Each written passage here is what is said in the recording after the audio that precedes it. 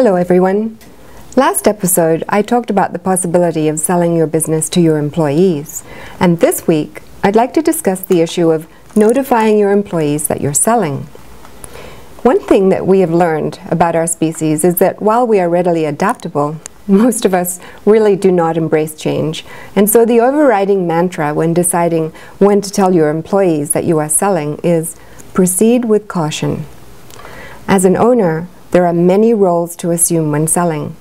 While you continue to run your business, make sure you engage your various advisors on the transaction, your business intermediary, broker, your solicitor, and your accountant on the various timelines and approaches of the sale. Breaking the news to your employees is one of the most difficult aspects of selling your business, but also one of the most critical in terms of timing.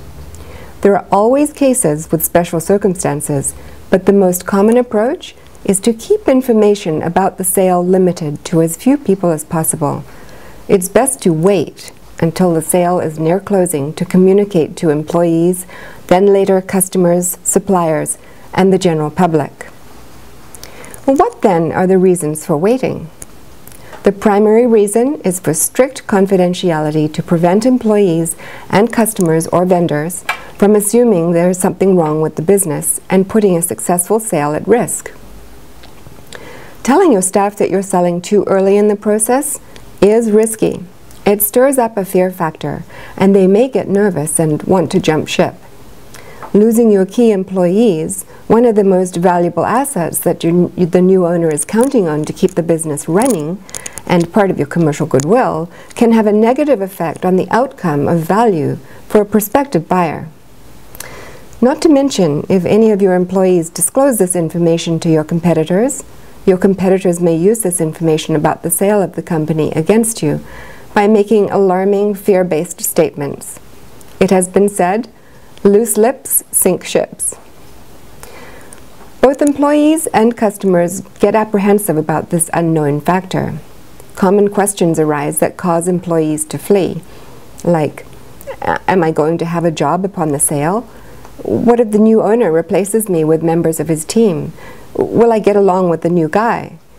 Employees can inadvertently spook your buyer by words or actions that could sabotage your plans and cost you a sale. When and how do I tell my employees?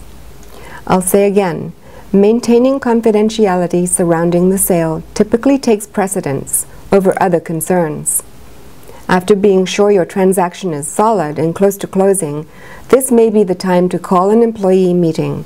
Being forthright in a timely manner with your employees can help to control the rumor mill. Depending on the size and the nature and culture of the business, this announcement can take the form of a group meeting, in a conference room, or if more appropriate, meet individually. It's more sincere. At this meeting, you may want to invite your buyer to be present.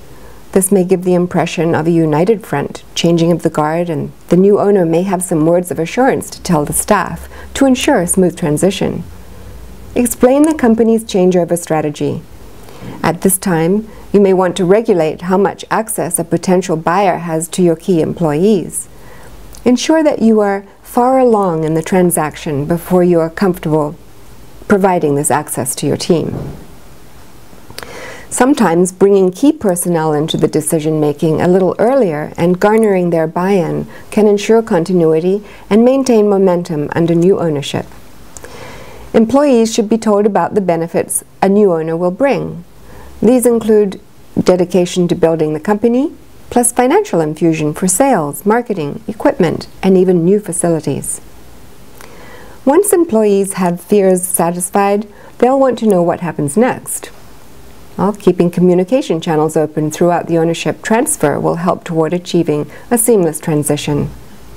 Sooner or later, you'll have to tell employees about the sale of your business.